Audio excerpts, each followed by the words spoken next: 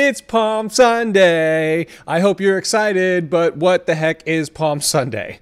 Well, it's when we celebrate this time that Jesus rode into Jerusalem on a donkey and people lost their minds. They said, Hosanna in the highest. They laid down palm branches and cloaks, and they were really excited that Jesus was on a donkey. Why? What does any of this mean? Well, I'm glad you asked, because that's exactly what we're talking about this week. Kindred UMC live show features adults discussing adult topics, occasionally with adult language. It may not be suitable for young viewers. Please use discretion before watching.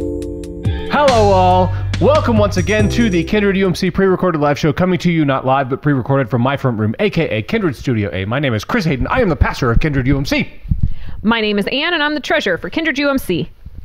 And my name is Andrew. You've probably seen me by now, but I do things. Andrew's cocky. Yeah. That's what my shirt tells me. Andrew might not be cocky, and he's just wearing a short shirt to help him feel a little more cocky. And so I fit in better. with the roosters. With the roosters, yes, indeed. They can read, and they recognize themselves on shirts. Yeah. As we all know. They give me a little nod when they see it. They're like, oh yeah. Mm-hmm. Right. He's one of us. They flap that little flap thing. Like an emo. It's not today, but it will be when this comes out. Palm Sunday! Yay! Does anybody know what Palm Sunday is? You heathens? That's the one where Jesus rode in on a donkey. An ass! On an ass, yeah. We're allowed to say ass. Woohoo! Woo! Come at me, Bishop. I'm allowed to say ass. It's an ass. It's in the Bible. Yeah, right? Yes! But he rides in on the donkey, and I don't remember. Oh, there's like an old thingy where Why do they call it Palm Sunday? Because they lay the palms down for him to. But that's a reference to something. It is. We're going to talk about it. Yeah, good. Because I don't remember where the reference came from, but it had to do with like good things. Yes, yeah. Right. Yeah, they weren't like, boo, and it was Jesus. Boo, these palms are just so you know you're not welcome. No, it wasn't that. It was the opposite. Well, yeah, no, I meant it had to do good things for like the people. Because like we're going to have a king come and like, attack? Yeah, you're. Or like. I think you watched last year's. I might have recorded it. Because I kind of do the same thing every year because it's. Because it's Palm Sunday. Because it's Palm Sunday. It's like Easter. What are you going to preach on Easter? Genesis? Like, no, you're going to preach about the resurrection. Like, that's what happens. Same thing with Palm Sunday. You're going to preach about Jesus riding in on a donkey with palms. So yes, you're in the right area, and we will talk about it. One year you should just mix it up and do like the Christmas sermon on Easter, and then you can do the Palm Sunday sermon on like President's Day. My previous appointment, which was a much more traditional church, I did like the week of was the sermon series for Lent. And so I basically did from Palm Sunday to Easter. And I started Ash Wednesday, or the Sunday right after Ash Wednesday. I started with Palm Sunday. Let me tell you, there were more than a couple of people who were upset by that.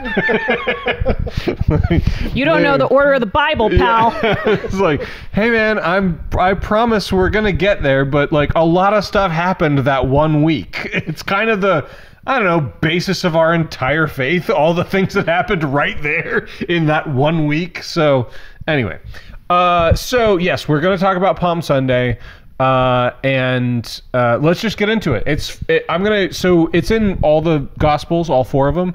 We're going to look at Mark because that was the first one that was written. And it's Mark 1:1:1:1:1. It's Mark 11. 1 through 11. Mark 1:1:1:1:1:1.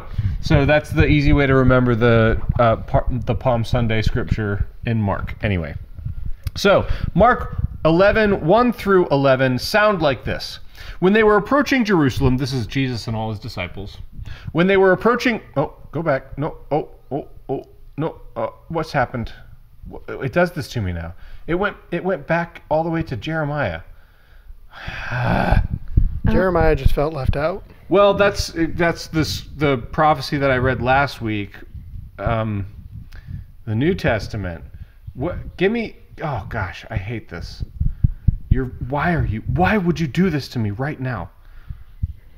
I'm going to edit all this out. We need Brandon to be your stand. All right. Mark 11, Mark 11, 1 through 11, and they sound like this.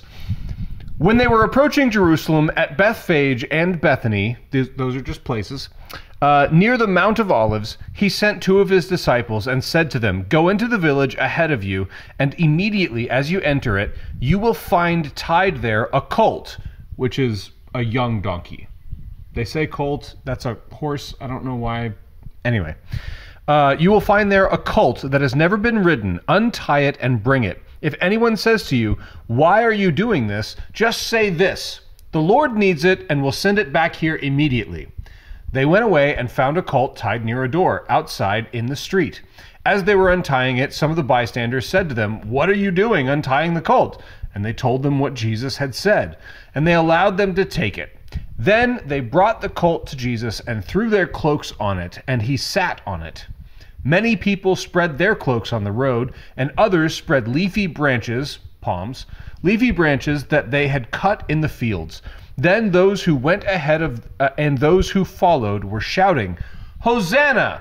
Blessed is the one who comes in the name of the Lord. Blessed is the coming kingdom of our ancestor David. Hosanna in the highest heaven." Then he entered Jerusalem and went into the temple, and when he had looked around at everything, as it was already late, he went out to Bethany with the 12. So, questions, comments, concerns, observations? So they just like stole that donkey. That's right. And if anyone asks, you say the Savior needs it. The Messiah needs it. I'll keep that in mind. Yeah. So, yeah. So what I want you to get from this is permission to carjack. Yeah. That's...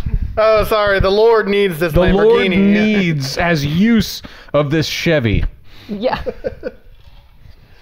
It's like Blues Brothers. It's for the penguin. Dated reference.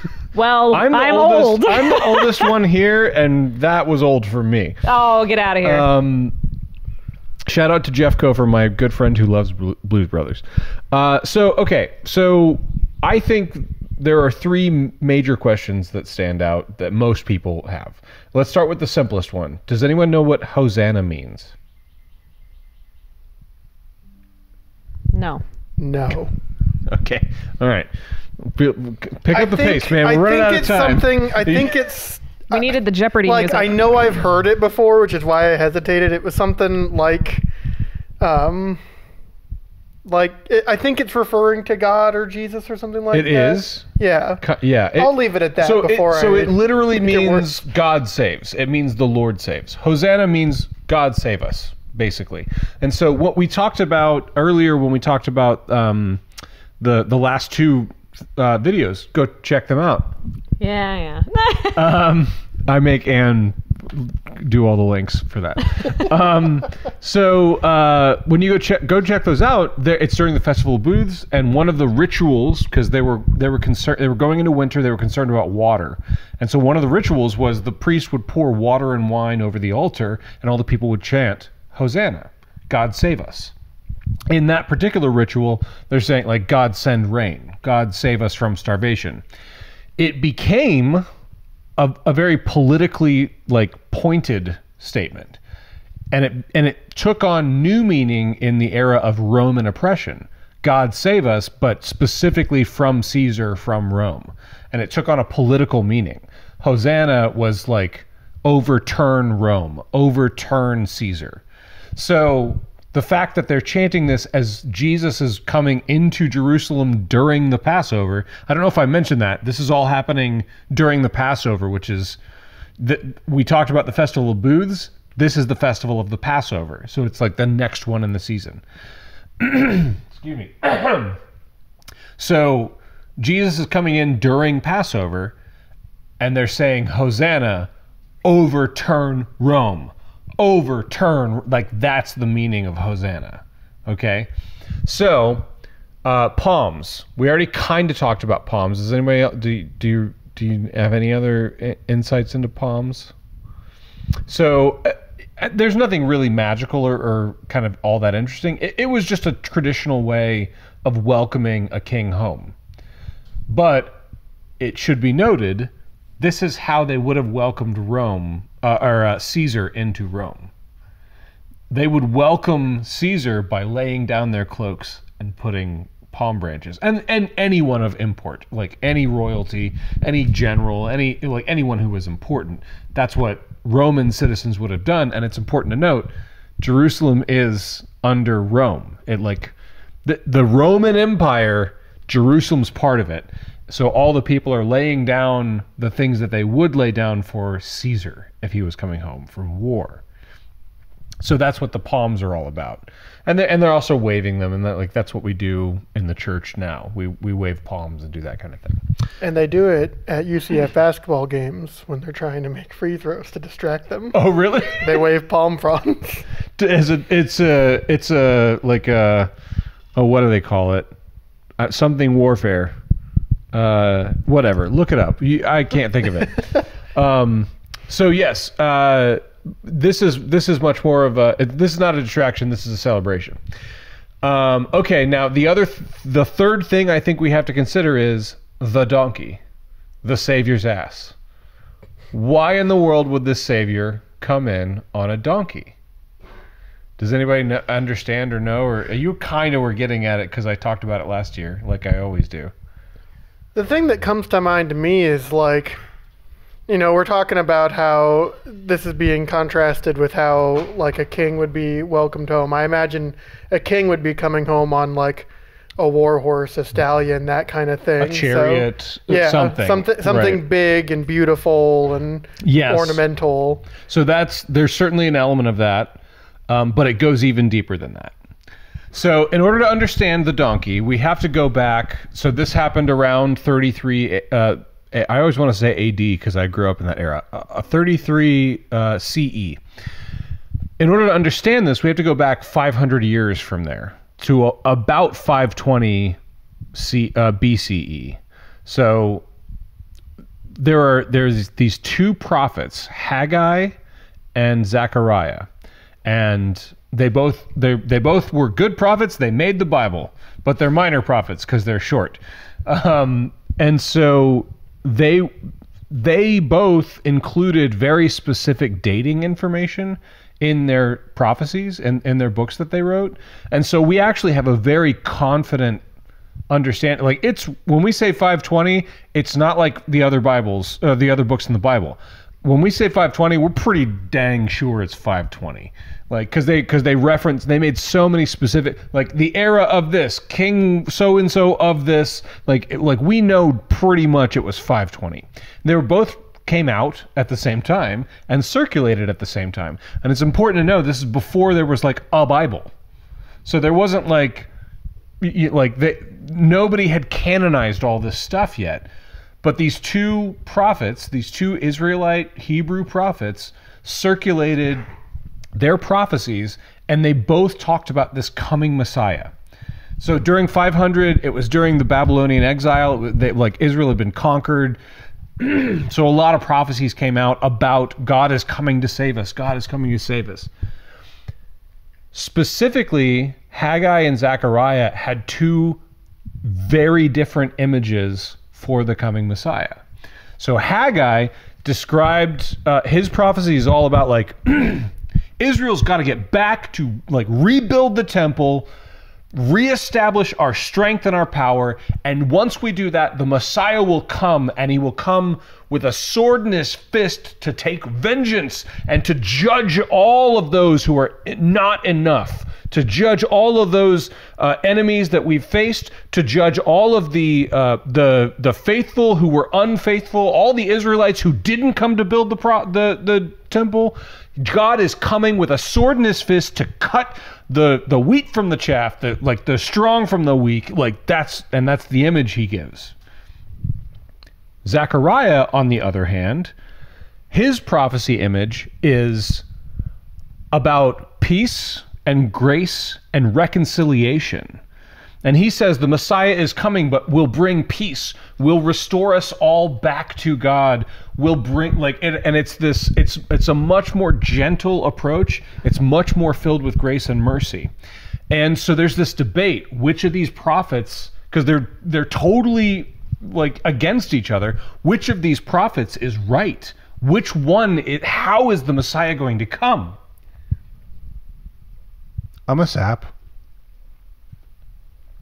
The image that Zechariah uses to like as a metaphor to represent the Messiah coming humbly, the Messiah who brings peace and reconciliation and brings grace and mercy to everyone. The image he uses, he will come on a colt, the foal of a donkey. So Jesus isn't doing this on accident. It's not like 500 years ago some stranger made a prediction and then it happened to be that Jesus did this. And oh my gosh, it turns out that guy knew the future. That's not what's going on. Jesus is a rabbi. He understands the debate. He knows that people are going, how's it going to be? Is the Messiah going to come with a sword in his fist to defeat Rome, to kill Caesar, to bring us back to power so that we can be a war force in this area? Jesus knows the debate. And there's this question, because Jesus has done all this work and all these signs, there's this question, what kind of Messiah is he? Well, who's he going to be? And he says, go get a donkey. He tells his disciples, and he rides in humbly on a colt, the foal of a donkey. He's making a statement to the entire city of Jerusalem. The Messiah has come to bring grace and forgiveness and peace and reconciliation. I am not a conquering, vengeful God. I was sent here, as he has said multiple times, I was sent here not to condemn, but to save, to include, to expand the boundaries of the kingdom of heaven. There is one God who loves everyone, and you are invited to the table. That's the meaning of Palm Sunday. And that's why the people go, like, they go nuts. That's why they're excited. That's why they're rejoicing. Because this means that God is for us and not against us. That is the meaning of Palm Sunday. So, I want to ask you, have you ever felt, have you ever encountered the message of God being wrathful and vengeful, or God, or maybe the opposite? Have you ever really experienced this grace and this humility? Like, what comes to mind for you when you think about God coming humbly when God could have come with a sword in his fist?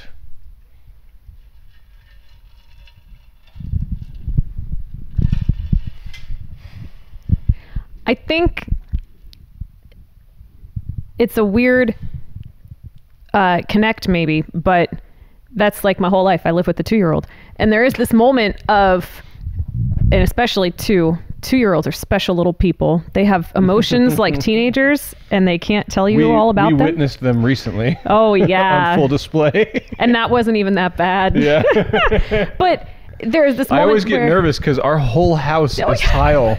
We have like rugs here and there, and he really likes to just throw his skull on the ground. And it's like, dude, okay, stop.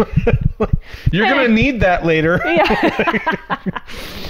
Hopefully. Yeah, right. Yeah. But, there are moments where,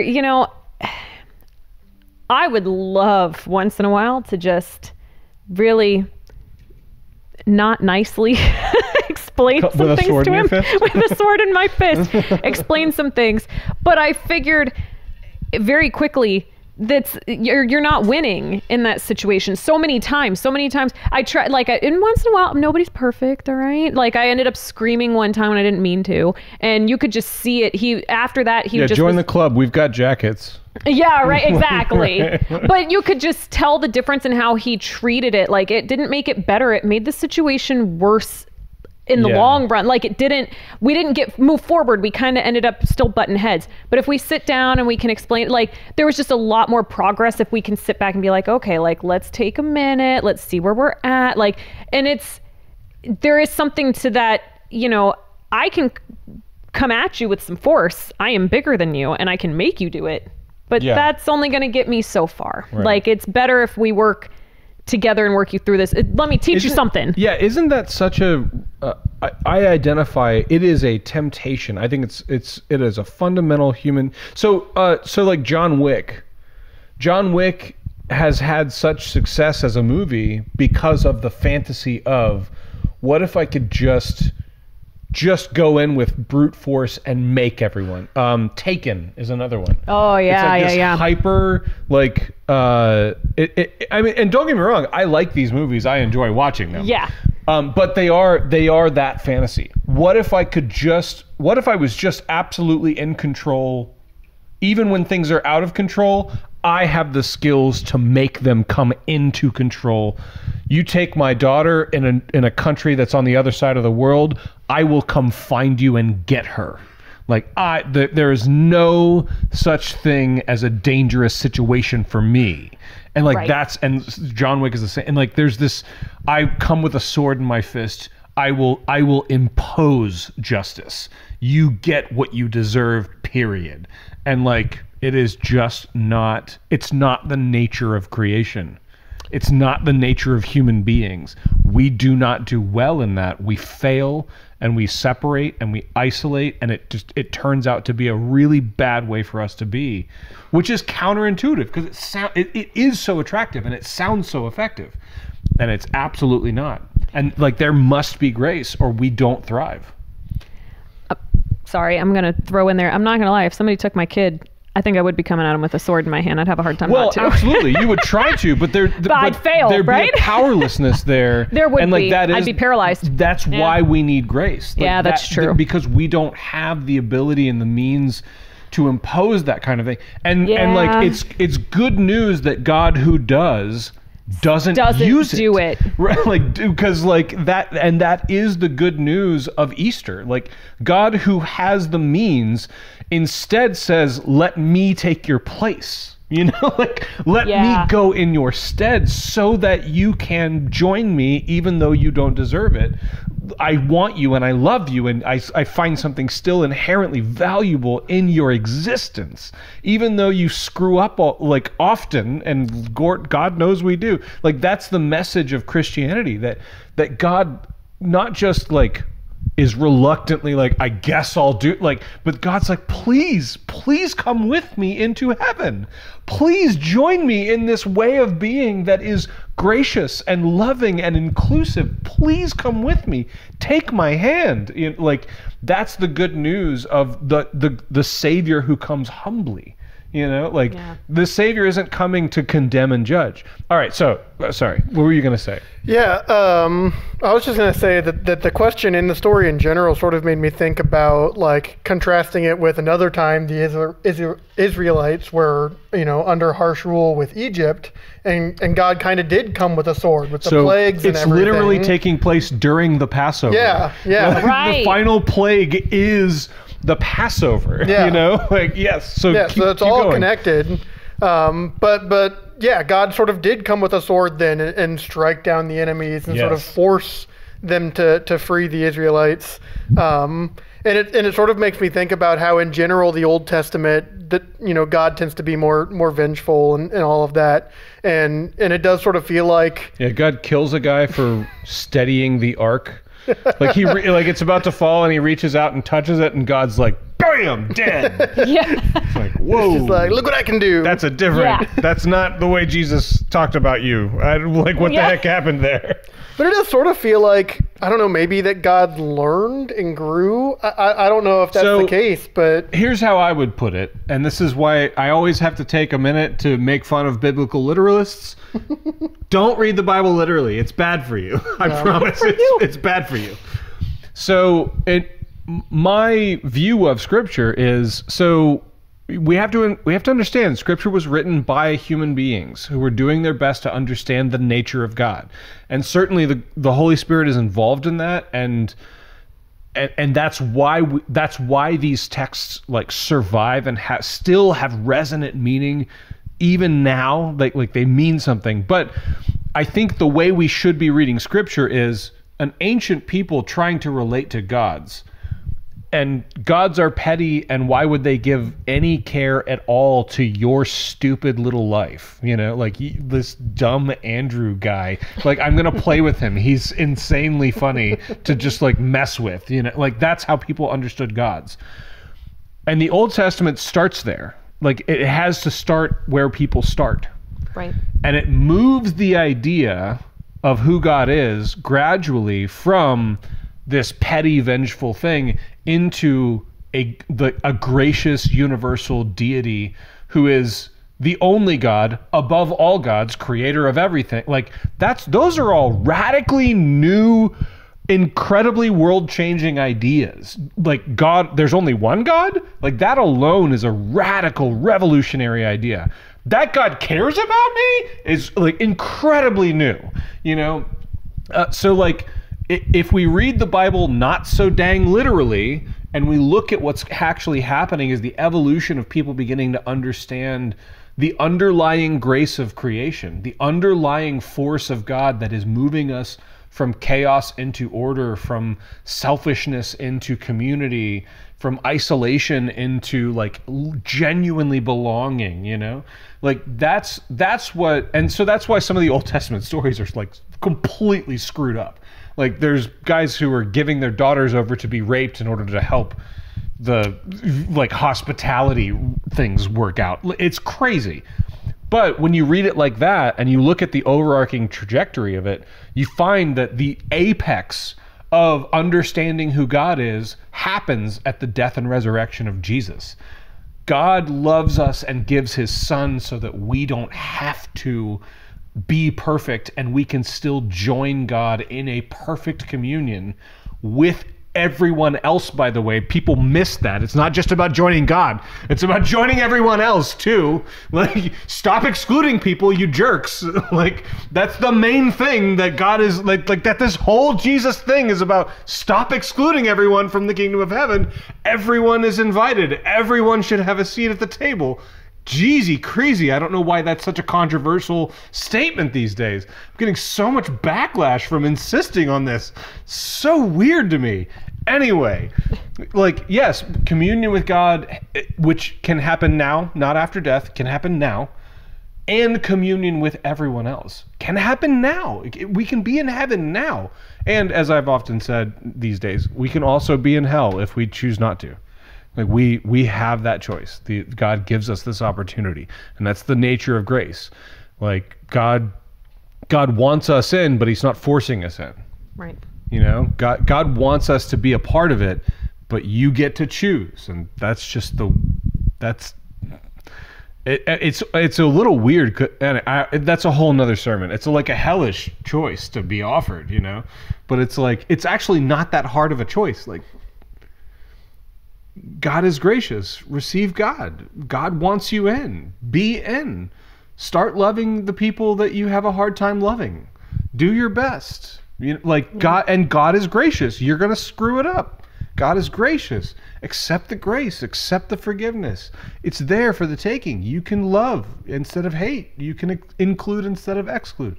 It's part of the intrinsic grace that's moving us forward. It's part of this Holy Spirit thing. Kingdom of heaven is at hand. It's at hand. And good news, God came humbly on a donkey. Like, God didn't come with a sword in his fist to smite you. God came on a donkey to include you, to love you, to make sure you have a place. Any final thoughts? Alrighty. May the Lord bless you and keep you. May the Lord make his face to shine upon you and be gracious unto you. May the Lord lift up his countenance upon you and give you peace. Amen. Amen. Palm Sunday. Palm Sunday.